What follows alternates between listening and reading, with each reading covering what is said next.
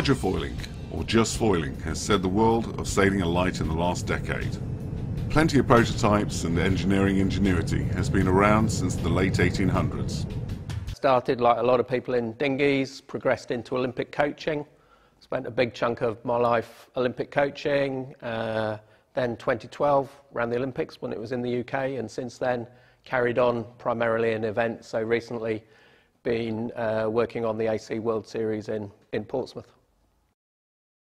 I suppose the big breakthrough for foiling was the early moths, and then it becoming more mainstream with everybody watching the America's Cup. And I think since then everybody's been looking at ways of trying to make foiling more accessible for normal dinghy sailors or keelboat sailors, so that they can have as much fun as those early pioneers have been having all this time. There are close similarities to the US test pilots from the 1950s, trying to break the sound barrier for the first time. Fighter flies more than 1,000 miles per hour.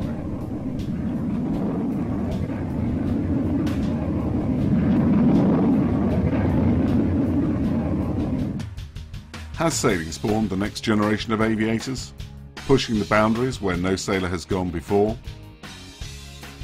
Those who have foiled talk about it as if it was an enlightened experience.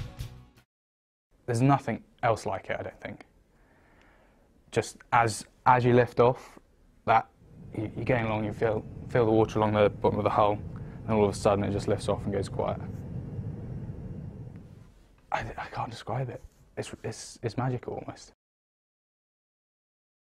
But is it sailing or flying?